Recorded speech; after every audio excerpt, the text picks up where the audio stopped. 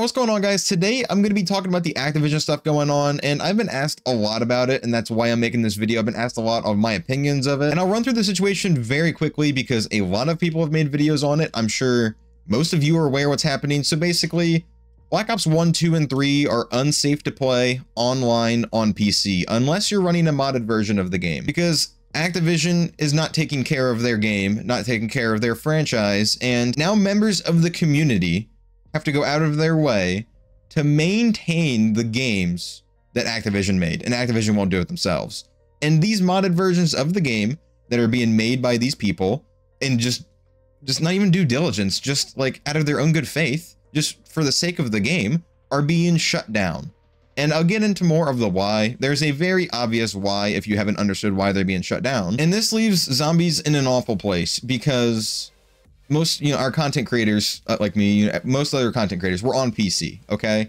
And I can play Black Ops 3 offline. I can play Black Ops 1 offline, but yet again, that creates a lot of issues and stuff. But for Black Ops 2, you can't play offline. And I know you're gonna be like, oh, just don't stream it. Even though streaming's a big part of my content stuff these days. Yeah, I'd still be at risk playing it just normal recording. And it's not just like a mini virus or something. Like, my literal hardware itself is at risk because it could just infest my PC. They can boot me offline whenever they want. So my entire system itself is at risk at this point if I were to go play online on a non-modded version of the game. And I need to keep this relatively toned down because I don't think I'm allowed to swear on YouTube for 10 minutes straight, because that was what I was originally going to do, because that's just how I feel at this point.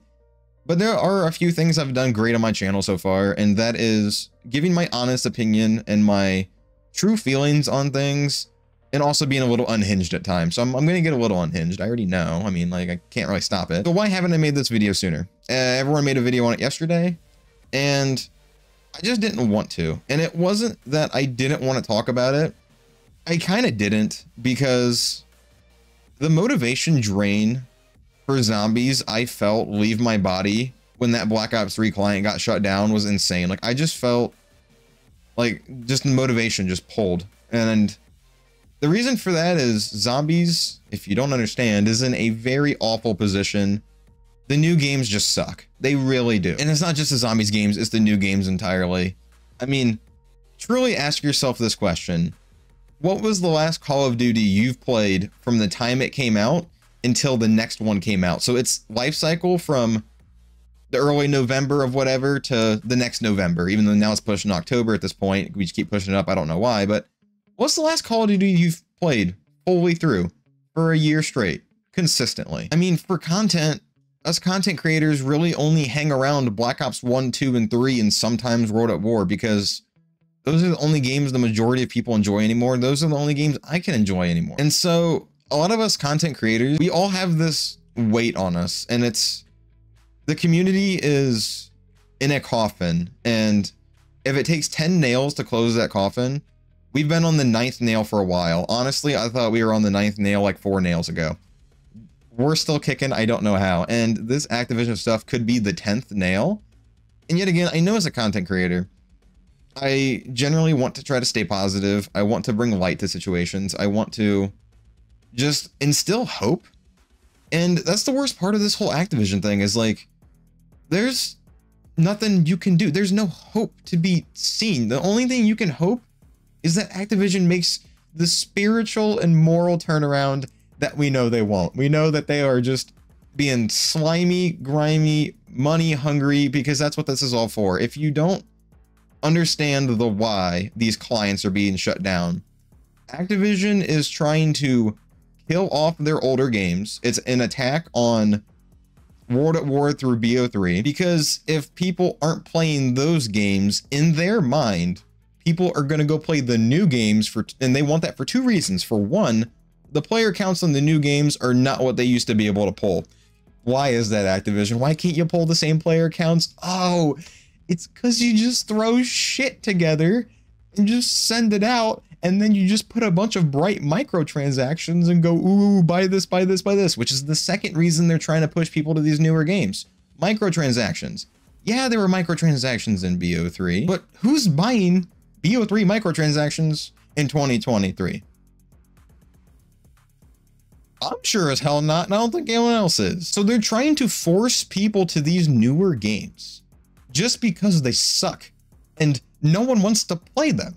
And they trying to force more money out of them. That's the only reason they're doing this. It's literally, it's an attack. It is also so sad to just really sit there and think about who are the people playing these older games. I'm just going to start classifying World at War 3 BO3 as these older games. Who are the people playing these games?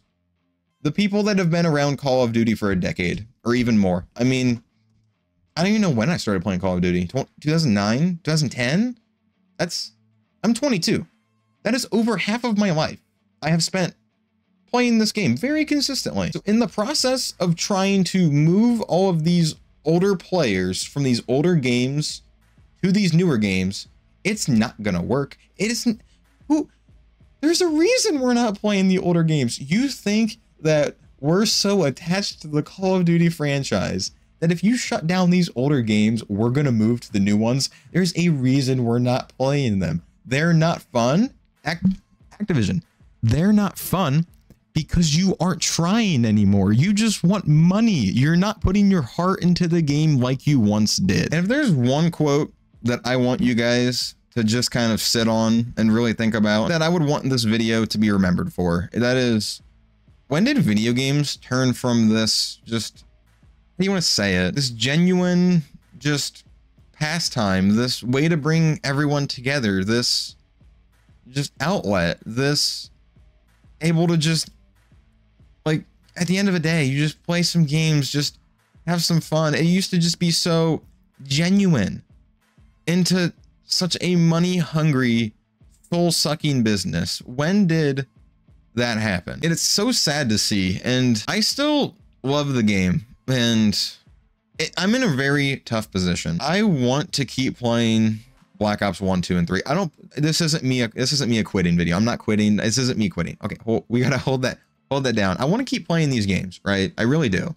And there's also a moral high ground I feel like I have to hold here, that I don't want to keep supporting Activision, and I'm going to keep playing these games, obviously, as long as I can. I mean, if they shut down Plutonium, I'll still keep trying, but at this point, I've been asked a lot if there's going to be MW3 zombies whenever it comes out on my channel, and I told everybody, yeah, of course, I do zombie stuff. Of course there's going to be.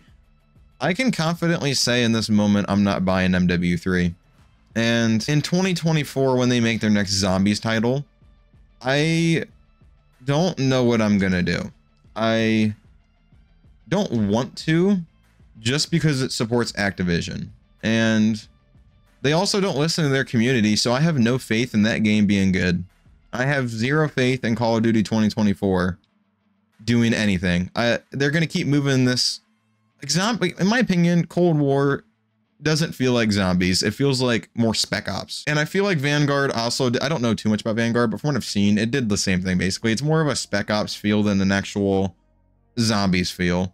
And I know you're going to say Cold War is round based, but I mean, with the amount of stuff you're given, it feels like MW3 survival, where you just have all these kill streaks, get whatever weapons you want whenever you want. Like, it's not, I don't understand. It's not what I fell in love with. And I want to sit here and call for a true boycott of these next few Call of Duty games. There's nothing else we could do. That's the whole reason the situation sucks so bad, is when you're sitting back and the one group of people who can truly help this game are actively trying to destroy it, and all you can do is sit back and watch. It's awful. It's disheartening, and you're like, what can we do? You can't do anything. We just have to sit and wait. Like, I truly just, if we could just generate some community boycott of these next couple games, that'd be awesome. I understand that console players are unaffected by this. You don't really have too much of a dog in the fight. Rather than, if this continues, I guarantee you your content stream coming off of YouTube is going to be way thinner.